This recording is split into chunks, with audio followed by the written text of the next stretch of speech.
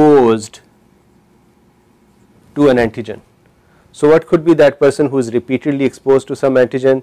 For example, farmers exposed to actinomycetes, that is a hay fever, or the cheese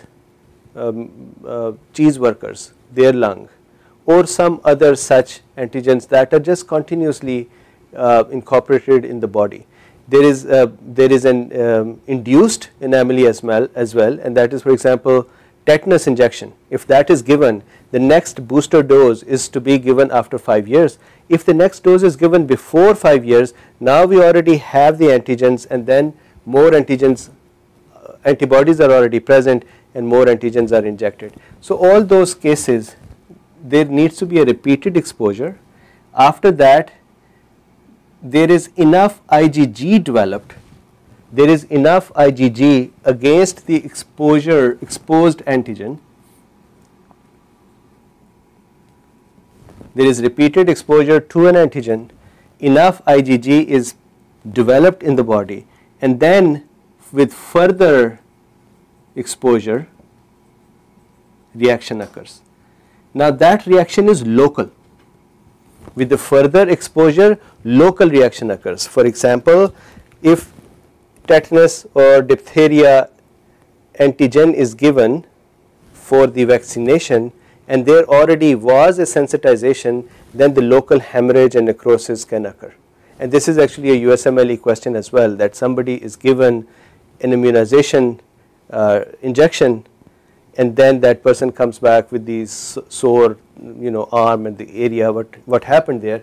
Arthus reaction occurred there.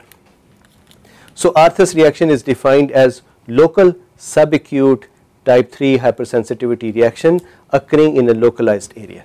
So again, this is immune antigen antibody complexes deposited in one part, antibodies are already present. Which antibodies? IgG, they attack and that area becomes sore.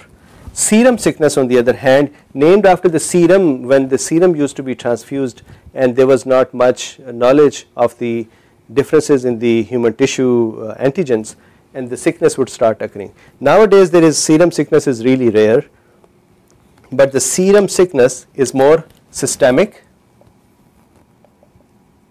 Nowadays it is seen after the drugs. And here one thing that I did not mention here, this occurs, Arthus reaction occurs within 3 to 6 hours of injecting an antigen. This occurs within 6 to 15 days after exposure to the antigen. Why? Because when the antigen is coming into the body, it allows the antibodies to be developed. Antibodies development takes 10 to 15 days, 6 to 15 days. Once the antibodies develop, only then the antigen antibody complexes will form, only then the complement activation would occur and systemic issue would occur. So serum sickness, this is your key when you are looking at the USMLE questions. Did it occur within 3 to 6 hours or did it occur within 6 to 15 days? So if a child comes to a doctor after having sore throats for about 2 weeks, before 2 weeks, and now he comes to the doctor and now he has gotten some renal problems or he's gotten swelling and edema and those, you would be seeing that this is a type of the serum sickness or post streptococcal, for example, glomerulonephritis. So these are the two typical types of the type 3 hypersensitivity. Guys, thank you very much for watching this video. Make sure that you like and subscribe, and if possible, share it with your friends as well.